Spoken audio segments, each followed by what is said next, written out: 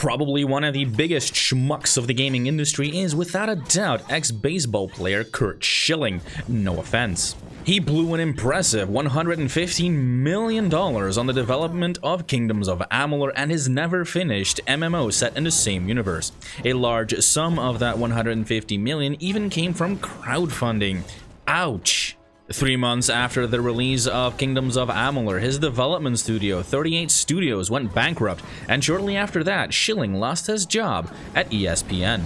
Today, he's in bad papers as an advisor to Steve Bannon in a fraud case surrounding Trump's infamous Mexican Wall. So yeah, 13 and a dozen bad lucks for this guy, but don't worry, he won't see a dime. Or shilling. If you decide to buy Kingdoms of Amalur: Re-Reckoning. The IP changed owners when THQ Nordic bought it back in 2018. The German development company Kaiko, known for their equally dull-named Red Faction Guerrilla Remastered, was allowed to give the game a nice spit shine. Now, in 2012, when the game originally released, it looked like the game came from 2007. No, not that game, but we'll get back to that one later. Thanks to its renewed textures, enhanced models, and anti-aliasing features, I'm happy to say that my opinion has roughly stayed exactly the same. The jaggy animations, clunky interface, and bad lip-syncing betrays the game for what it really is: a child from the previous generation console games.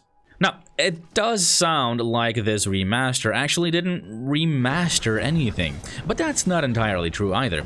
The upgrades can be found in small, minute gameplay tweaks, like your enemies now scaling with your level. Gathering XP has been streamlined, and loot is now better adjusted to your skill set. The new, very hard difficulty mode doesn't really add much to the game aside from double HP bars for your enemies. Re-Reckoning does bundle all DLCs, which is good for about 50 to 80 hours of gameplay, and a new DLC called Fatesworn is already in the works and is expected to release next year. And who knows, maybe THQ Nordic will resurrect the cancelled MMO from 38 Studios as well. Fingers and swords crossed. And thank you so much for watching, and if you want to see more gaming news, reviews, and release roundups, be sure to like, subscribe, and ring that notification bell so that you never miss another upload. And I'll see you when I see you. That's awesome.